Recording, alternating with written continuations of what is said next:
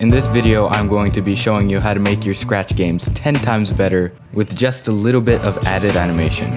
So I'm in Scratch right now, and I'm going to choose 3 characters from the Scratch Sprites tab. So one of them I think is going to be the batter right here. So we can have her swinging a bat as sort of an attack animation. And the next one I think is going to be Frank. I'm going to put him right there in the screen too. And the last one, finally, I'm going to choose sort of a weapon, the magic wand right here. And now we have those 3 characters. So first off, I'm going to start with the batter. And if we go to costumes, she already has a couple of preset costumes, and we might actually want to use some of those. We can use the first 3. I'm just going to delete the last frame. Okay, so now we can start animating. So first up, we're going to add something called an anticipation frame. This basically is just a frame where the character's about to wind up to do something. This could be an anticipation frame for when she's about to swing. So it just gives the audience a clue of what the character's about to do. I'm going to flip her arms around right here so that her attack animation looks a little bit better. Rotate the bat up. So she's sort of attacking in this direction. And now we just need to smooth out her action. So I'm going to duplicate the first frame, and right here, move around and rotate the different parts of the sprite. She's winding up to swing. And now that we have these right here, we need the attack frame. So right here, I think that can be her attack frame. And we're never actually going to see the bat passing through the front. And that just makes the animation feel a lot stronger. Let me just flip all the costumes around because it's getting kind of confusing. And now we need cooldown for her animation. So right after she swung, a real person wouldn't just stop there, right? So let's duplicate that frame and add a little bit of action right after.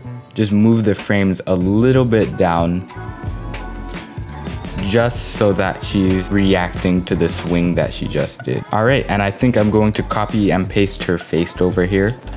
So I'm gonna put it right here. So after her action is done, she's just gonna look forward. And right here where she's swinging the ball, she can actually stretch out a little bit, so it looks kind of like she's attacking in front of her. Now we want a sort of effect to really know that the bat is swinging. So right here in the middle frame, number 3, pick the color of that baseball bat, add a frame, like a big blob right here, but that makes it look like she's swinging the bat really fast. And on that frame right after, add that bat swinging effect, move it forward a little bit. And on the last frame, we can just like put a little dot or just leave it. So let me duplicate that last frame and delete that. Can just move the bat a little after this. I want to move the head on the last frame a little bit so that she sort of smooths out the action. So now let's go to code, and we want to see our animation. So I'm going to drag out a events block and a when space key pressed. So we can actually use D for the attack, I think. Put a repeat 10 and a wait seconds block. And then finally go to looks and the next costume and the switch costume. So we want when D key pressed, we want batter A or the first costume to show. And then we want to repeat the number of costumes. So 1, 2, 3, 4, 5. We want to repeat 5 and wait 0.06 seconds, I think. So now if we press D and play back our animation, we just did that in about 5 frames. So I could adjust the timing right here, and her attacking is now kind of instant. All right, so now let's move on to Frank. So right here, let's go to costumes, and I want to use these 2 frames, so Frank A and Frank C.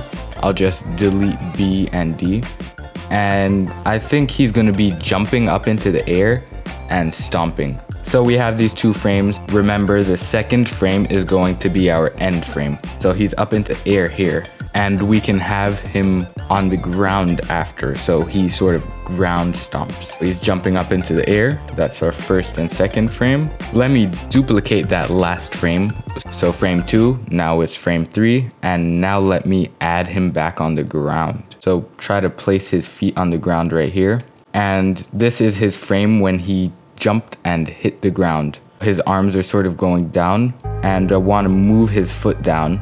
Just grab the whole character, stretch him out horizontally and then vertically. So he's squashed down right here, and I want to move his foot back. So his foot was in the front. Now I can just click this backwards button and his foot will now go to the back. Okay, so he sort of jumped up into the air, then hit the ground really hard. I can adjust his arms a little bit and maybe even flip them upside down. Okay, so he hit the ground like this. All right, so now let's add our in-between frames. So this anticipation frame, he's going to be preparing to jump from the duplicated frame and sort of warp them like he is preparing to jump. And whenever you're preparing to jump, you sort of crouch down, right?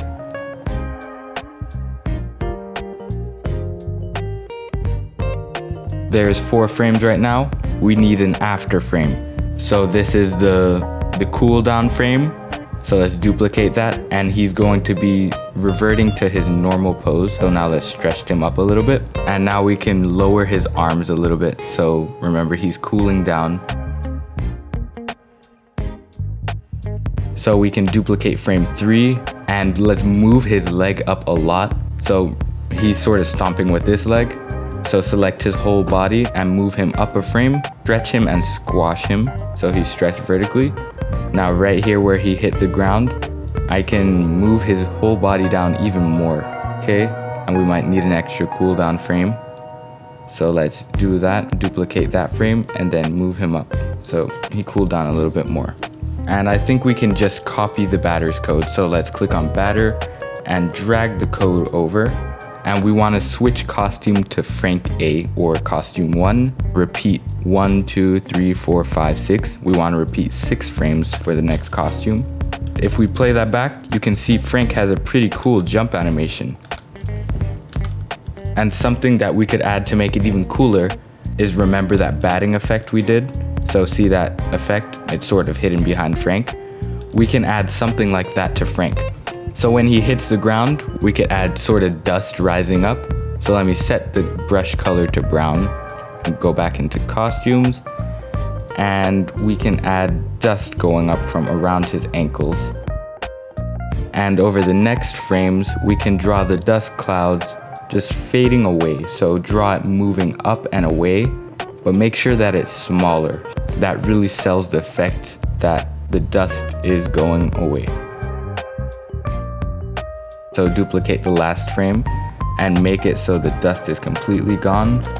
And just make sure that it's repeat 7 because we just added a frame. All right, nice, really nice. So now let's move on to magic wand right here. And we're going to make our last frame right here. So let's duplicate it. And I want the wand to sort of have built up those lightning bolts. Then I want a giant laser beam shooting out. So let me copy the color of those lightning bolts right here. And there's a giant bubble right here. So let's draw that. And then we can draw like sort of a laser beam shooting out.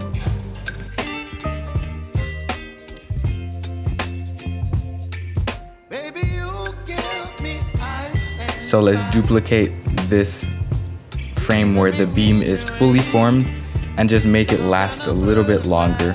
So I'm going to stretch it out just to add some sort of change so there's not a big stutter in that animation, and make some code so we can see our animation. Now let's copy over the code from our Frank, and I think I'm going to use space as an attack key. Switch costume to magic wand, repeat 7, and now let's play that back. So basically we learned how to make static sprites into moving dynamic characters, and you can use these in any game. You can use this technique in any game that you're trying to make. So thank you guys for watching this video. Be sure to like and subscribe, and I'll see you in the next video.